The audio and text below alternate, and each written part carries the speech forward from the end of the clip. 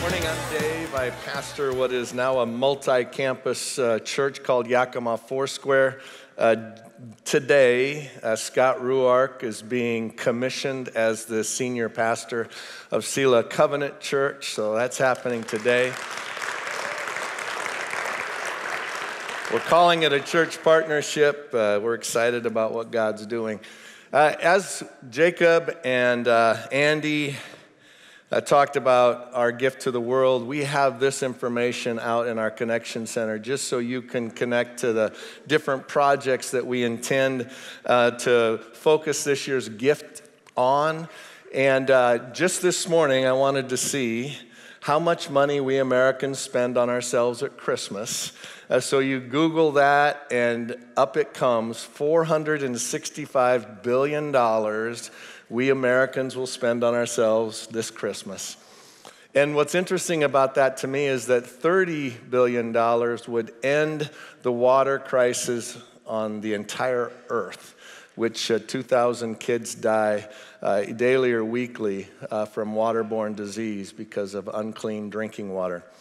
But one of the other projects that we're going to focus on this year is a pastoral training school in Pakistan. We've already built one there. There's another one operating in a rented facility that's very, very dangerous. It's right along the Afghanistan border, the Taliban area. We've got 300 pastors that have been trained and have moved on. And we want to, again, build another pastoral training school in this particular area that is safer, better guarded, better cared for. And that's what, again, a piece of this. So you'll see pictures. There's Harold Eberly with his nice headgear on there, the guy in the middle there. Harold is with WorldCast and one of our favorite people in all the earth. And we've continued to help him. We built this school several years ago with our gift to the world. So again, we're doing great things in this part of the earth, and we're excited about it, and are once again this year going to contribute. We also, depending on the size of the gift, which we never know how generous y'all are going to be, and but there's a need for a refuge center in essence, because when people give their lives to Christ, oftentimes they're thrown out of their family setting. The persecution begins immediately, and they need a place to go. And so that's another piece of the project that we're hoping to put together. You know, during the season of Advent, as a church, we try to focus on Jesus. We know that it's a great time to buy gifts, and I'm not trying to discourage you from doing that. How many of you, by the way, are all done with your Christmas shopping? Raise your hand if you're completely. That is sick. I only have to buy for one person, and I just can't get going. It's so hard. So difficult, and some of you are already done. That is just crazy to me. But what's interesting as you think about Christmas and what it's become, again, if you buy into everything that it's all about, we completely forgot about Thanksgiving this year. We went right into Christmas.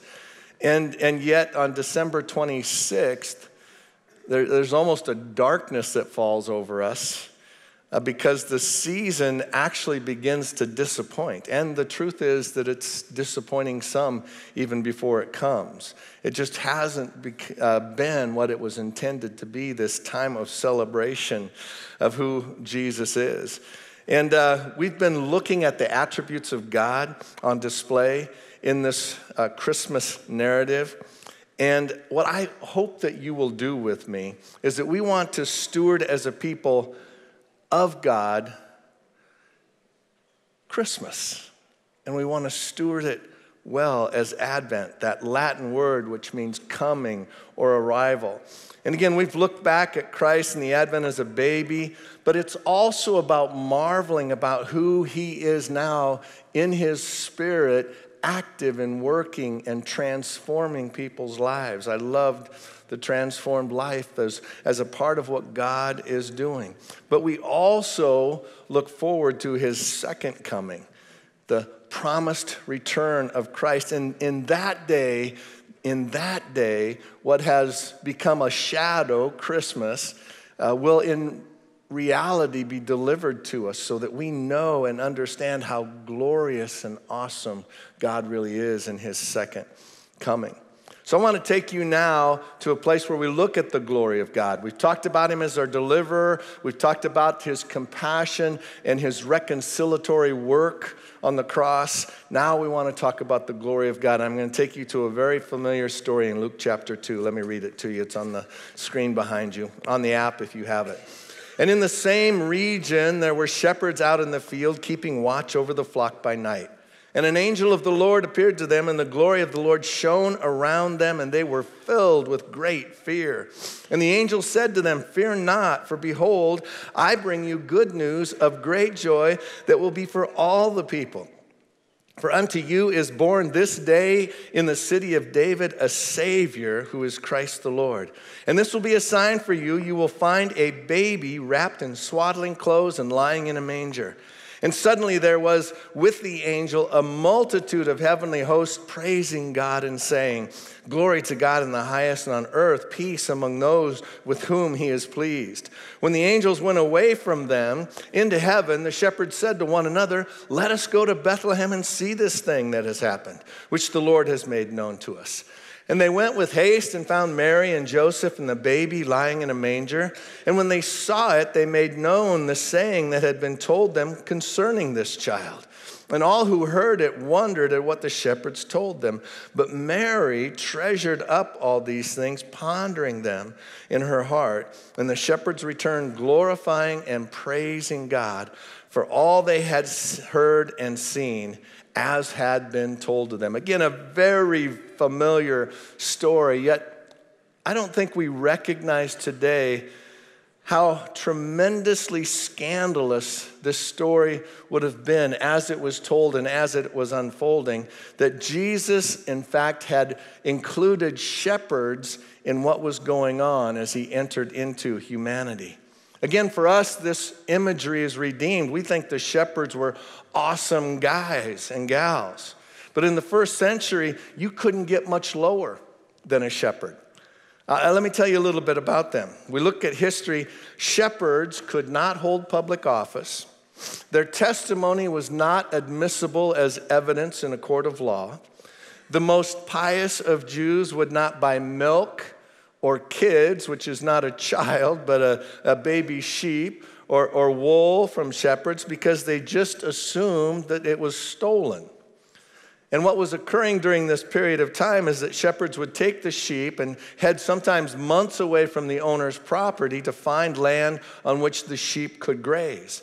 And as those sheep began to multiply, have kids, they didn't have a way of marking them, so the shepherds would literally steal their master's sheep and would sell the wool and the milk as their own and make the money off of their theft.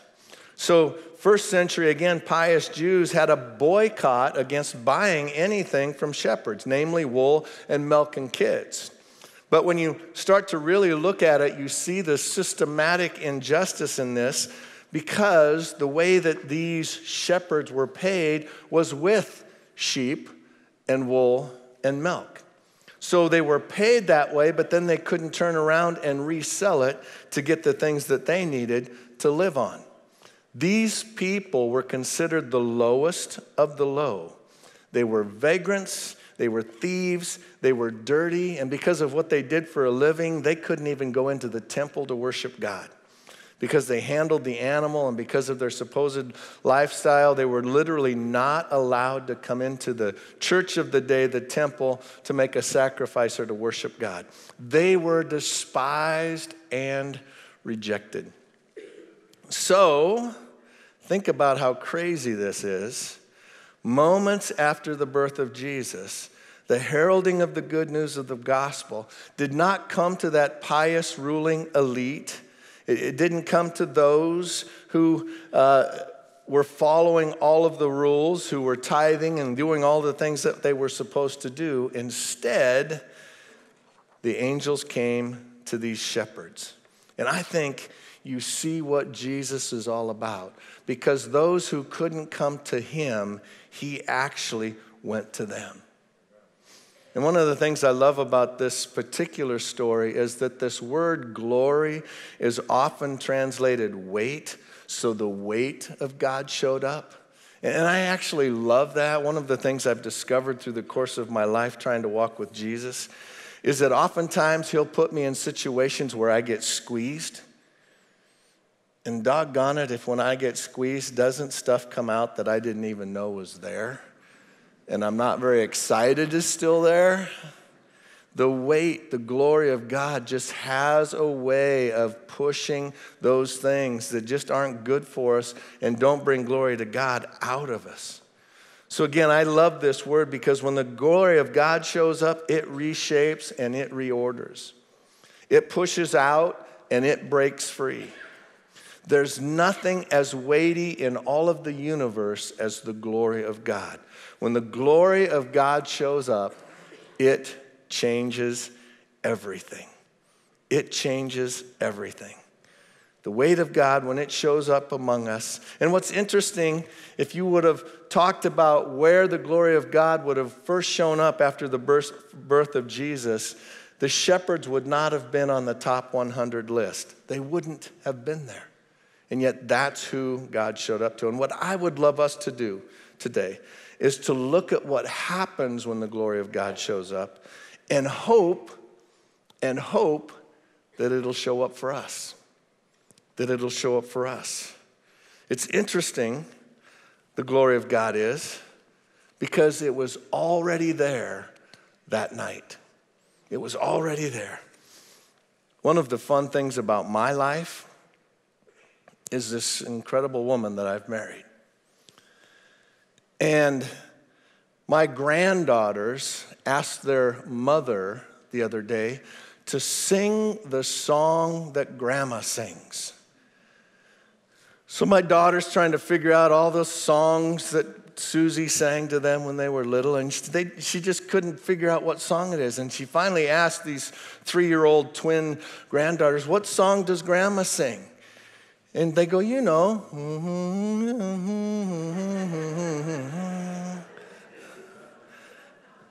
My beautiful wife hums all the time. If I want to know where she is, I just have to quiet myself and listen, because wherever she's in the house, she's humming. There's this little quiet song going on all the time. I love to ask her what she's humming because she never knows. She never knows what song she's actually humming. So what I'm saying to you is that much like that there's always this song going on in my house. I don't know about you, but once in a while I like to amp it up a little bit. I like to turn my music up, especially back in the old days. I used to really like to crank it up. I used to like it on 9 and 10. I used to really like to amp it up. What I'm saying to you is this, is that the presence of God is always there. If you believe what our Bible tells us, if you read what our Bible says, you will recognize that the glory of God is always there. But every once in a while, it really, really gets amped up. And that's what happened in this situation. And an angel of the Lord appeared to them, and the glory of the Lord shone around them, and they were filled with great fear. And here's what happens when the glory of the Lord shows up sometimes. I would say much of the time. When the glory of God shows up, it exposes us for who we are. It exposes us for who we are. The most consistent thing people say to me when I have conversations with them about religion, and I just had one of these the other day, is almost everyone thinks that they're a good person. I'm a good person. They really have no concept of God ever being frustrated or upset with them. Now, some of you, by the grace of God, have that understanding, and you feel the weight of that. When the glory of God shows up, it exposes that. You can't just push off the idea that you're a good person. When the glory of God shows up, it exposes, and people are terrified. And again, everybody thinks they're a good person because we grade on a sliding scale. But when you see the glory of God show up, we will all of a sudden lose our swagger. Every bit of our confidence and self-justification will be gone because the glory of God exposes us for who we really are. And if you read your Bible, and this happens over and over and over again, but when Isaiah lays his eyes on God, he just simply says, woe is me. I'm a man of unclean lips, and my eyes have seen the King. He just falls on his face. When John, the disciple who Jesus loves, when Jesus shows up to him in Revelations, he just literally falls to the ground like a dead man. And it happens over and over and over when the glory of God shows up. It exposes us for who we are, and we are acutely aware of our deep and desperate need for a Savior. You catch that? Our deep and desperate need for a Savior. The glory of God. But that's not all the glory of God does. The story continues. And the angel said to them, fear not, for behold, I bring you good news of great joy that will be for all the people. For unto you is born this day in the city of David a Savior who is Christ the Lord. When the glory of God shows up, it drives out fear and replaces it with joy. Now, I think one of the most incredible things about the glory of God, and I know this is true in my conversion experience, is that, I immediately felt this need to be saved. But the minute I said yes to Jesus, this peace flushed over me, and I recognized and realized, and this joy filled my heart, because, I knew who I was, but I also knew in that instant I was redeemed.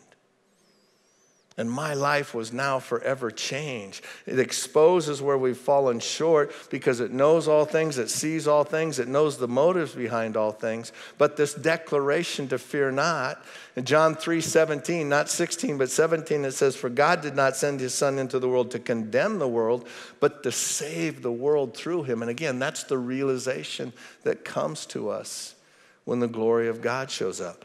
Christ is born, and it's like a life raft in a sea of condemnation and death and destruction. And all we have to do is climb on board to be saved from that condemnation, which is present in the world, I think, all the time.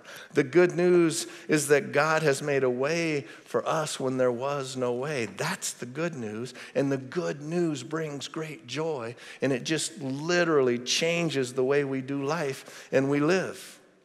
When the glory of God shows up, it creates a trust in the Word of God.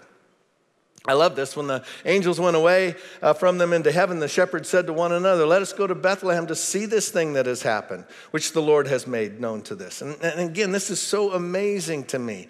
The reasoning that they have in the text. They said, hey, they said this has just happened. Let's go see. Let's go see.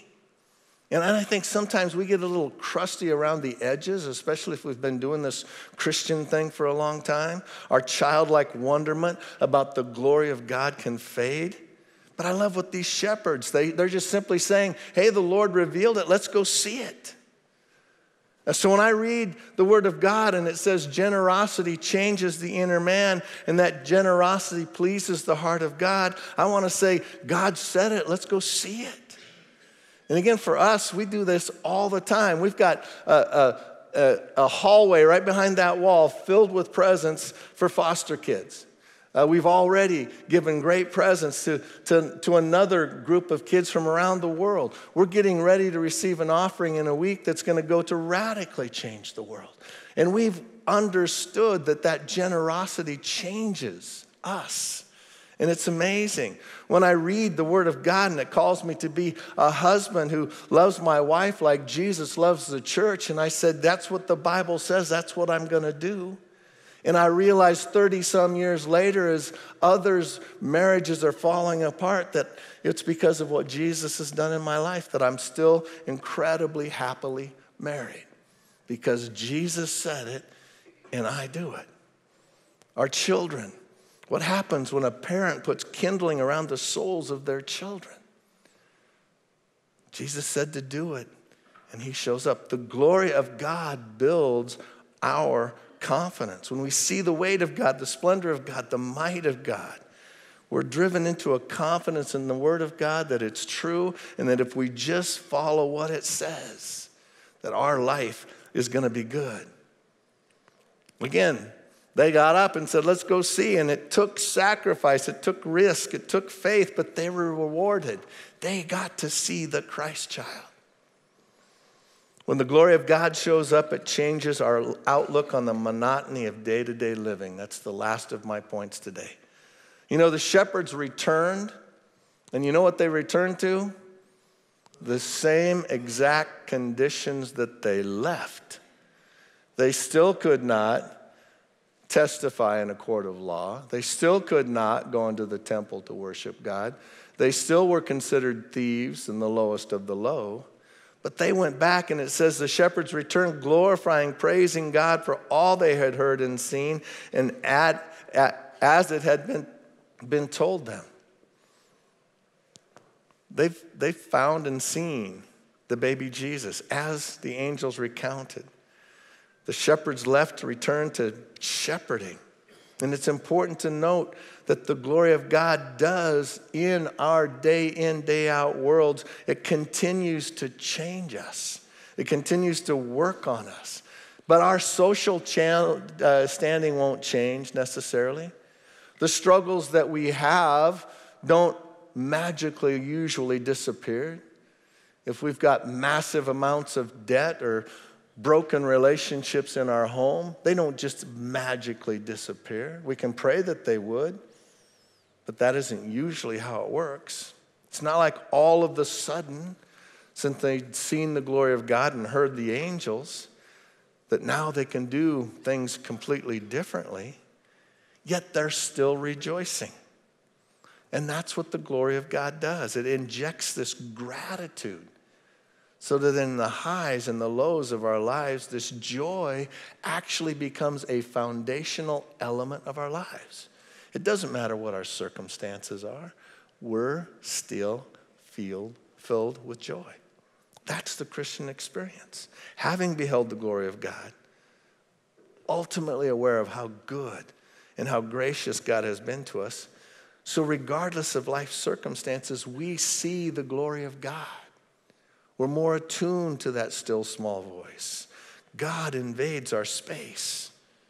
And here is the truth. Having experienced the grace of God, we've experienced the generosity of God.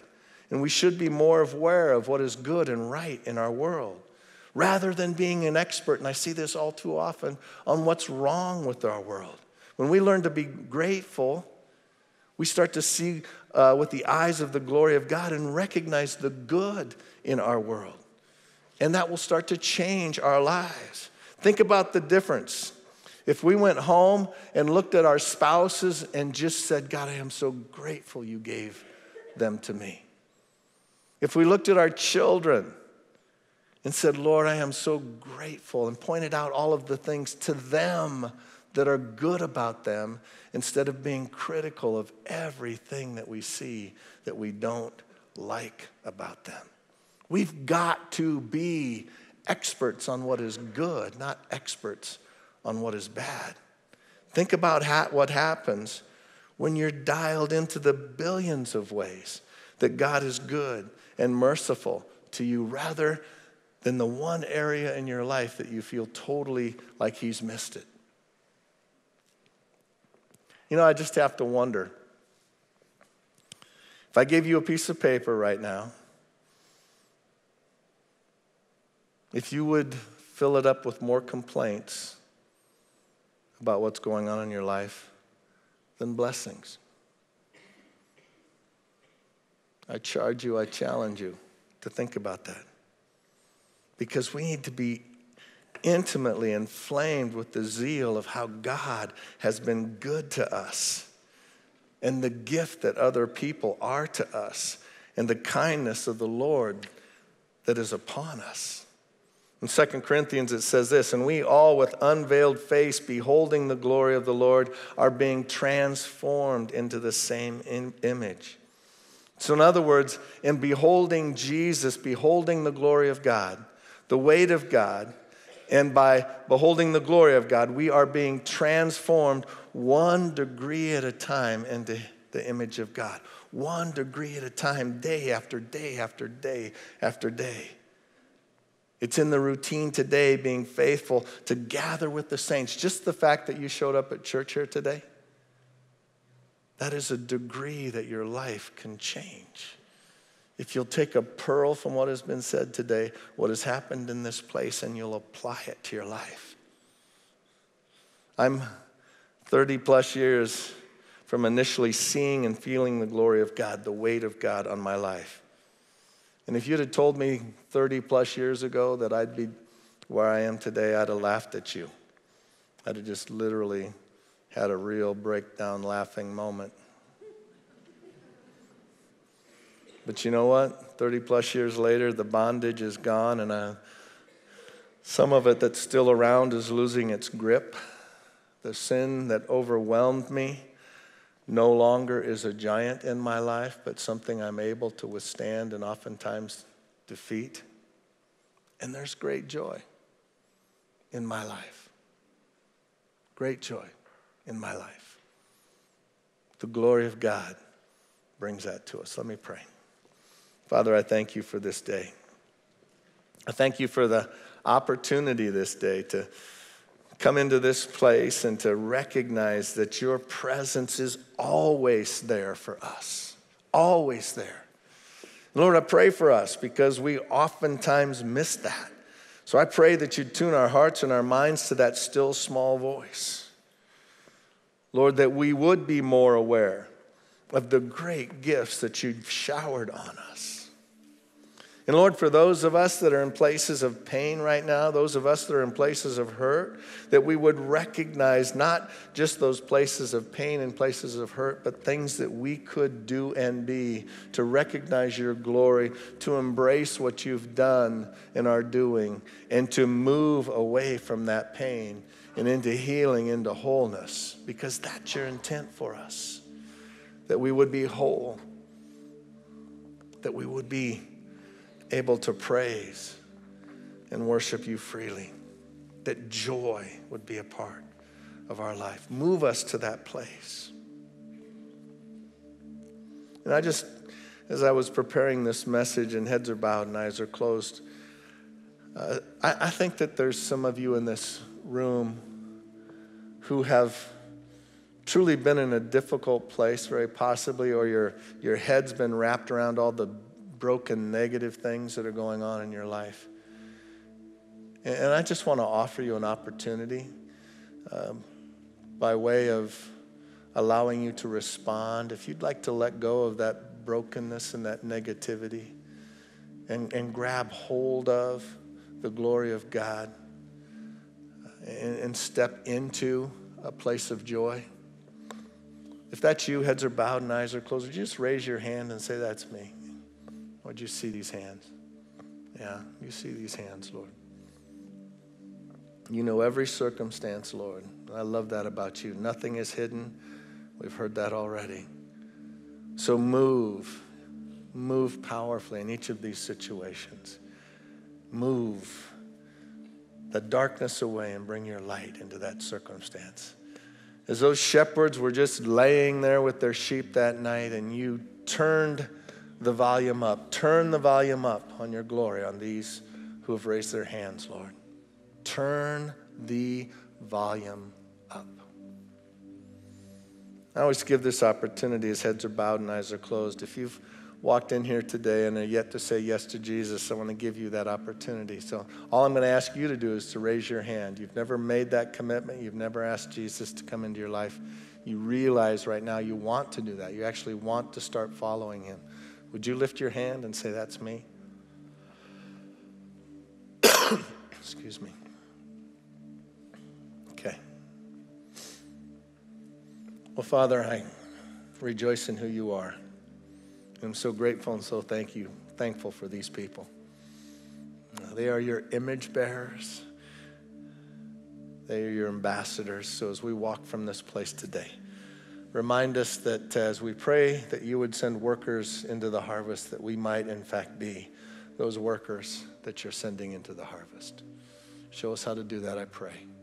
In Jesus' name, amen. Amen. Well, thank you for coming.